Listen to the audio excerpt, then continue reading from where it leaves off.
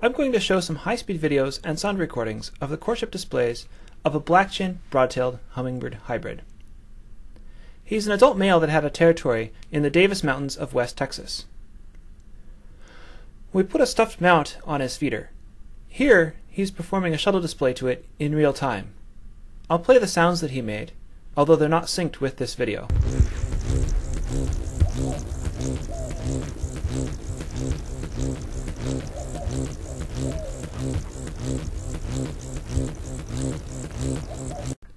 The buzzing sound that you just heard was made by his wings.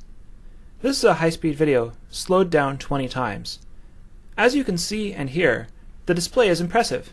He's flapping his wings almost 70 times a second when he starts each shuttle segment. His iridescent pink gorget is flared out to catch the light. He also performed a couple dives, although we did not manage to get video.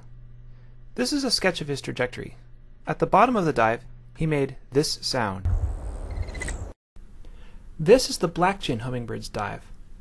The buzzing sound you'll hear is made by the wings, while the toot toot toot is made with the tail. And here is the broad-tailed hummingbird's dive. The trill is made by the wings, while the rapid sound in the middle is made by the tail. What's interesting about this hybrid is that its parent species make sounds with different parts of their tails during the dive. The black-chinned hummingbird makes with its R5 tail feather, the one on the top line with an arrow. The broad-tailed hummingbird makes with R2, shown on the bottom with an arrow. Yet, when we listen to the dive sounds of the hybrid, the sounds are similar to the black-chinned hummingbird, and not the broad-tailed. So, we tested the tail feathers in a wind tunnel.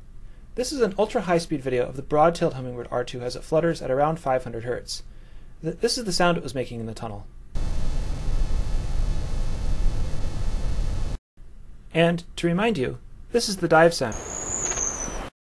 The sound the feather makes in the wind tunnel matches the pulses of sound in the broad-tailed hummingbird's dive.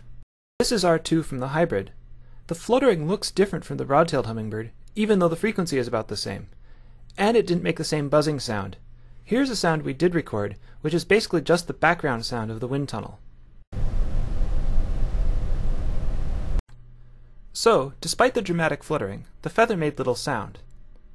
Finally, here's the hybrid's R5 in the wind tunnel, and here's the quiet sound that it made. The tone, although quiet, was the same as the tone made during the dive. The black-chinned hummingbird's R5 makes the same sound, although perhaps a bit louder. So, though the hybrid's tail morphology was intermediate between the parent species, the tail made sounds similar to the black-chinned hummingbird, and not the broad-tailed. The difference seems to be the way in which the feathers flutter. The hybrid's R2 can flutter, but it doesn't result in much sound, while R5 can flutter and produce sound.